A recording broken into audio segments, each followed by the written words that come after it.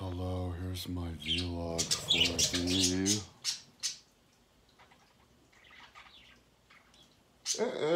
My computer turned off. Yeah, it's for the 9th of December at 3:16 p.m. Saturday. I didn't do my video yesterday because I think I was just too busy working. And then I just passed out. And now it's like 3:17. I'm like totally nocturnalized. It's pretty outside of the snow and everything without a cloud. Last night I went to the store at like 10:30 in the morning, I think too, like through the snow for my energy drink, because they're only like $1.25, 26 Monster, no Rockstar. With the sugar, the ones without sugar are like $3.50, which is bizarre because there's a sugar tax here. But yeah, I think I'm okay. I think I'm getting to the point where I'm like, holy shit, what have I got myself into? It took like a couple of weeks to do the bottom part, like 300 to 400. So that's 100 times 400, 1,200, or whatever, a third of the 120,000, and so then I got started on the middle part, which is the same size. It's twice as long. I guess I could show it, but it's half as wide, so it's just as big, and so it's like 2 weeks just on that, and then I have to do the top part. So it's like, and it's taking a lot longer on the other two sections because the first one was tracing it, and you can't go wrong when you trace it. Like, even if you trace, you can just trace wherever you want. And you can't go wrong with the copying them and putting them in the folders and then coloring them. But yeah. But then when it comes to numbering them, a lot can go wrong. Like last night, I started this 20 section one with the wrong number. It was like 220. It was like 101 instead of 121 where it needed to be. And I did the next 20, the next 40 wrong. The one on that one and the one next one. Because whatever you do wrong after that, you have to fix everything. It's all wrong. So I had to redo 40 of them. I'm like, what the fuck? Because like I went in before to set up the top number so that I don't do it wrong.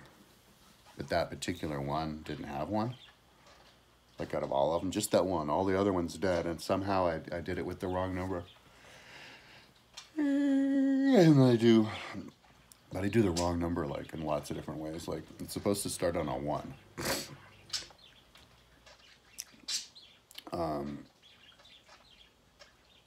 Yeah, like 1, 21, 41, 61, 81, 101. And I'm doing like 101 to 21, 41, 161, 181, up to 200. Because I was doing up to 400, but now I'm doing it just to half of the 200.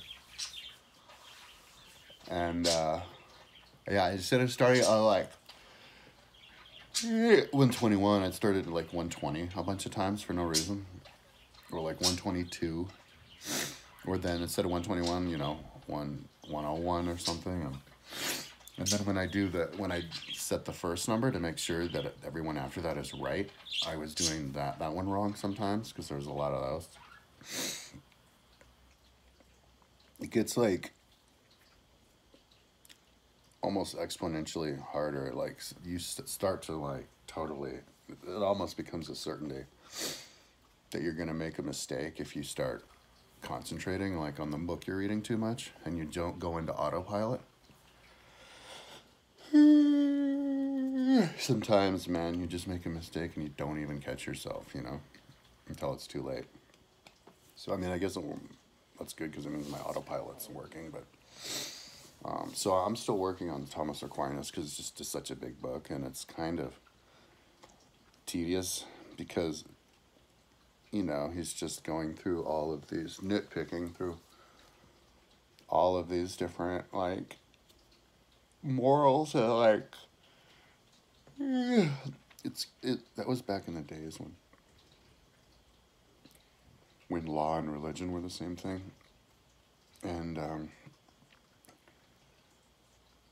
then we had to switch it, and so now America, like, we separate the two, and I think the Romans might find that a little peculiar. It makes sense once you explain it to them, but I got the idea to try to bring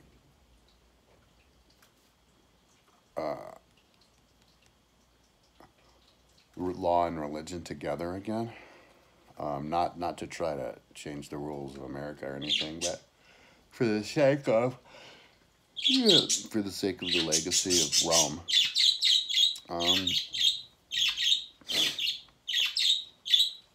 And they are intertwined. That's why people keep trying to mix them together. Because he references, you know, religious leaders and political, and like laws and religious laws, and it's actually a really good book to explain spiral dynamics, because he's talking about, you know, how people's values changed, you know, like in olden times when people are primitive, they need music, like caveman types, they need music to motivate them to do things, which is kind of funny, because when you see movies, they never have like a flute player or a drummer in the background or a string guy like standing next to the boss with music, but that's what they used to do. And each different like polity, different types of government would have a different type of music and everything, and people from different lands. So like they need to start making history movies which is filled with music, but not like modern music. You know, like A Knight's Tale with like electric guitar playing over the knights doing battle, but like the actual instruments that they would have used, only really skillfully. That would be really cool.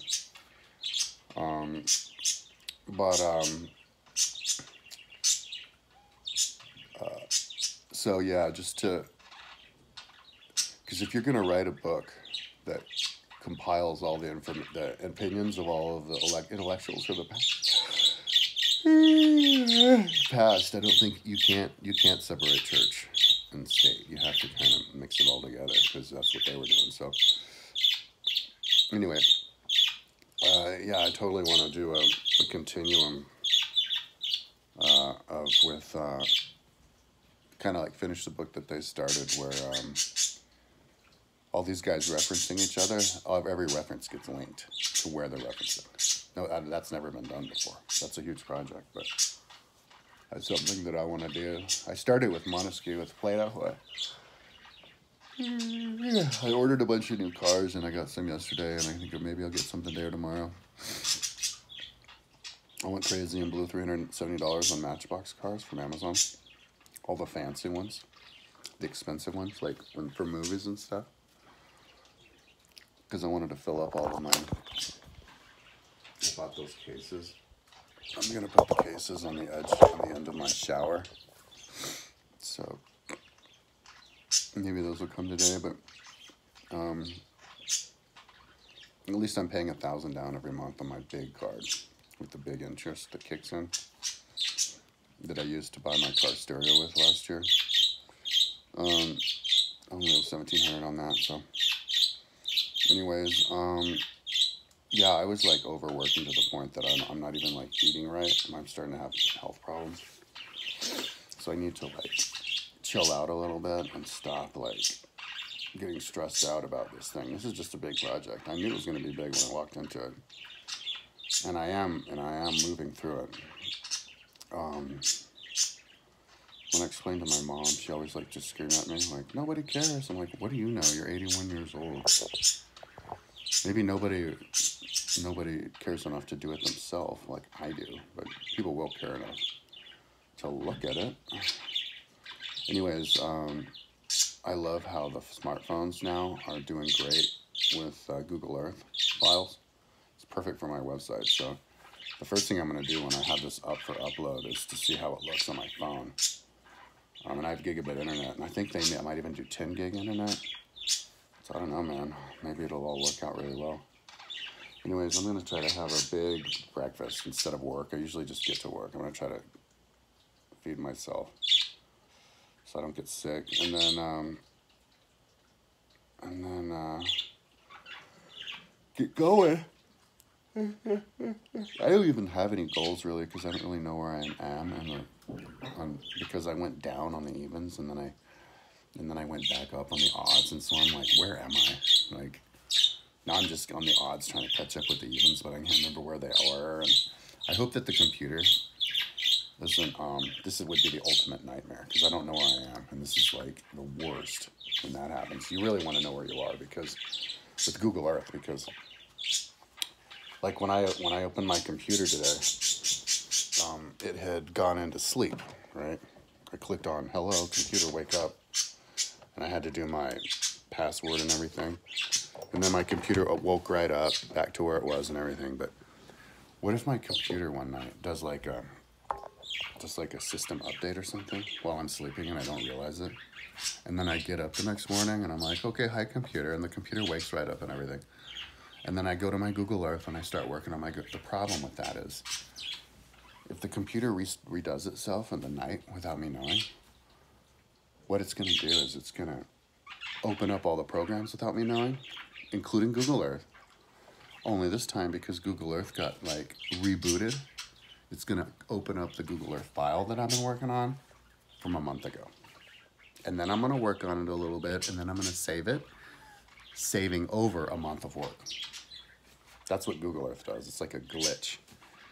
There's another glitch. It's happened to me a bunch of times, to the point where I just had to turn into a goddamn fucking ninja, the way that I was saving and like remembering, and I was thinking maybe that happened here, because I'm like, didn't I already do that? So I don't know. I don't want to get stuck in some like Groundhog Day loop where I'm like, I could have sworn it, because I don't even know what the fuck I'm not getting. So yeah, because like with Google Earth, also another thing that happens is when I'm like numbering, if I like mouse over or accidentally click or whatever a number, and then I would mouse over, like leave the field of Google Earth or something, and then go back into Google Earth, even if I'm not even touching the mouse. If I'm just scrolling the mouse and I never even touched this or held this or anything, I'm just scrolling. As soon as I scroll back into the field, it will drop the file that it thought that I clicked over to wherever I moved in the field. And all I will see is this like flash on the Google Earth, and then like a line that just sticks there, and I'm like, did that thing just drag one of my files without me knowing it? Like from some glitch where it would just from me touching it, it's just like, oh, you want me to drag it here to here? Like usually you have to hold the thing down to drag it. But with the glitch, you don't have to hold it. All you have to do is just accidentally move the thing. I don't know how that happens. It's something that you do, like, and I don't think it's I don't think it's like something that programmed it. I think it's a glitch, like, and it happens a lot. And so then I have to go in and like click and make sure it's in order. And like, this happened like a dozen times. And sure enough, it's out of order, because this little thing got drug and dropped just because I was like moving the mouse around. So, so then I have to fix it. And so, you know, somebody might ask, well, why don't you pay like some Indian or somebody to do this for you? It's the tedious, easiest work.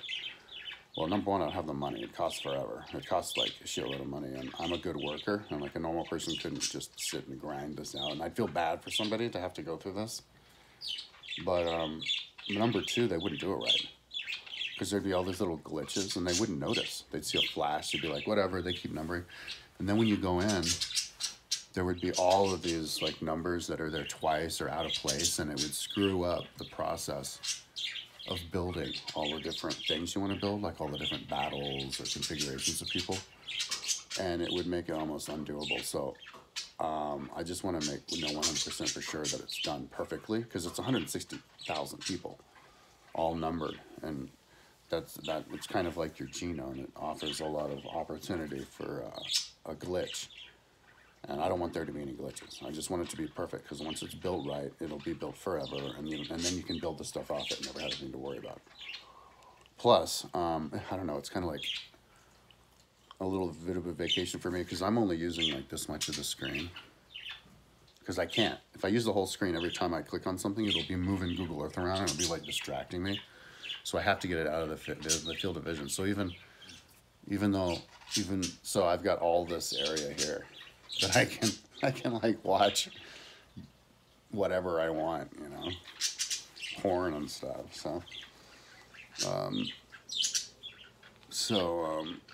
And UFC fights and stuff, I would never have the time to watch. So, whatever. And it's not really getting in the way, but it does add more things to my brain, right? So I'm like, listen to the book, and then I'm watching like this UFC fight or whatever, or a girl deadlifting 400 pounds, and in her bikini, and at the same time I'm having to do my work, dude. Like, that's why this is taking so much longer, because like I'm making so many goddamn mistakes. But whatever. It's so cold out, I think, right now, that I'll just call my mom and be like, hey, what's up? And then get back to work. I have to check my mail. They were saying that they needed proof that I switched out my electricity, and they never got it. My mom was managing this place for me because it was owned by my brothers and I. But my mom was like almost 82, and like nothing goes right anymore. Like, she's too loopy and can't do anything right anymore. So they gave me the apartment, and because her house, whenever she dies in 10 years or whatever, her third of the house, when she gives it to their kids, like my share of it is this exact amount as like my share in this place or something. So if they give me my place, then I don't inherit my third of my mother's place. It all equals out the same. So that's why they just gave me my place. And so now, I guess I have to deal with that stuff, all that business stuff, the taxes and everything. But I get to keep the rent from the roommate. So I don't. In the end, I think I think I'm a little bit better off with money now because of that. Anyways, so that's 17 minutes. Yeah, I didn't do a video yesterday. Maybe that's why I'm talking a long time today. I should pick up my room, my living room. There's like papers everywhere. My ferrets are you have to have everything buttoned down if you live with ferrets. They destroyed my three humidifiers for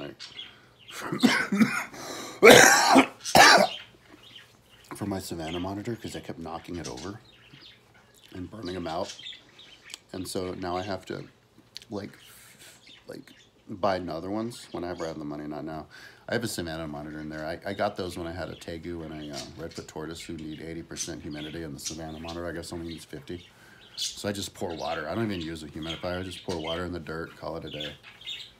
But whenever I have the money, I'll get more, and I'll have to like latch those things down so that the ferret can't do anything to it. Because the ferrets, man, as they get older, they get these like little intelligence upgrades, and they learn. All of a sudden, they'll learn how to cause more problems in your house. And once they learn something, then they're just hooked on it. Then they'll just keep doing it over and over again until they get bored. Like, they were causing problems jumping up inside of my animal cages for a while, and then they stopped doing that. So anyway, that's enough talking. I'm gonna go try to get some food, and I'll check my email to make sure that proof is fine, because I don't want to get a fine. And yeah, and then get back to my book. Oh, my phone. I don't know how much is left on Sumo, but I've been working on it for 3 years. I've also been watching YouTube videos. They have a YouTube channel dedicated just to that book. So I wanted to watch all what those like dudes in the funky Catholic outfits were saying about it and everything. He's probably the father of theology. I don't know how big his book is, but I'm putting it on my website. All the titles are on there already. It's probably like thousands of pages. Anyways, that's enough talking. Talk to you tomorrow.